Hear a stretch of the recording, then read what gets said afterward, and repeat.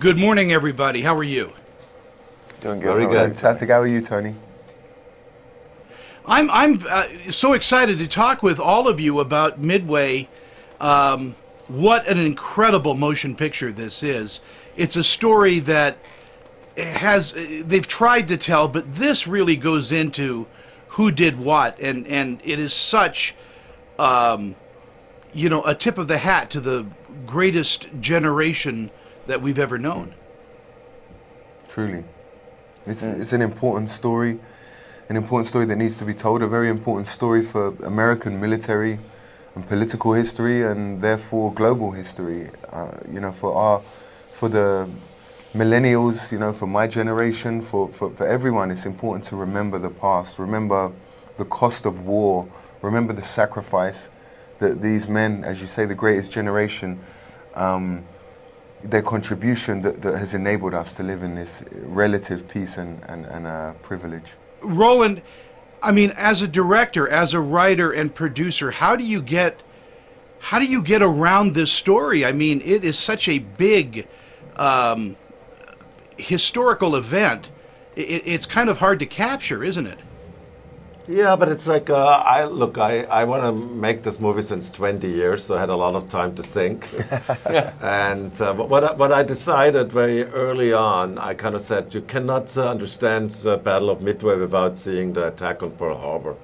So we kind of decided, to tell 6 months of the beginning of the war, and just show how an amazing turnaround or comeback that was for the Americans.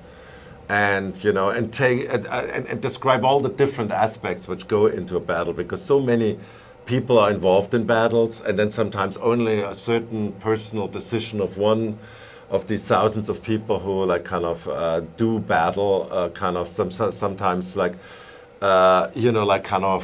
in a way makes one side to win the battle. So there's a lot of luck involved, a lot of bravery, and yeah, and it's was just what we wanted to tell. Ed and Luke, is it harder for you to play people that actually existed? I mean, is there more pressure to get it right? Yeah, there is a sense of pressure to get it right, because you are playing real people, and there's such a responsibility in that. But more than anything, it's an honor, and my family's in the military. My grandfather was in the Battle of Midway, so this is an honor for me to represent him. I am playing a real man, Lieutenant Clarence Earl Dickinson, but I'm also representing him. I'm representing many of the men, and Ed's representing many of the men too as well, because we can't share everyone's story. Each one of these individuals could have their own story. Bruno Guido, Dick Bess, Clarence Dickinson, Tex Gay, any of these men, and they're all fantastic soldiers. We tried to bring a sense of bravery and heroicism to their story, because they were already heroic and brave in themselves, and so this is for all the men. It's an amazing event. I think audiences need to see this movie, especially the younger generation, to understand what their grandparents went through. I mean, these men were so brave and deserving of our honor. Truly.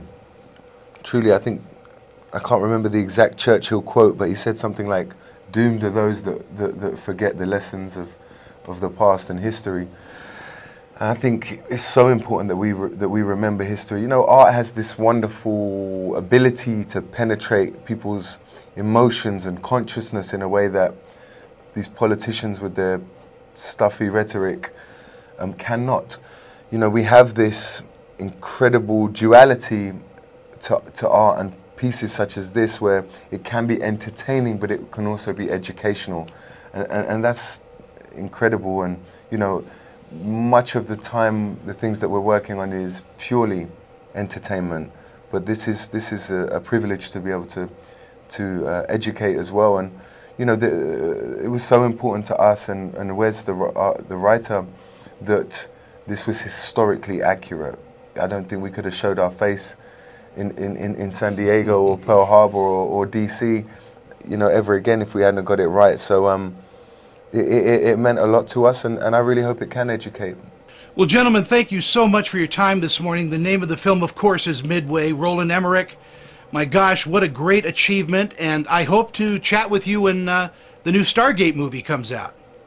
Okay. We will.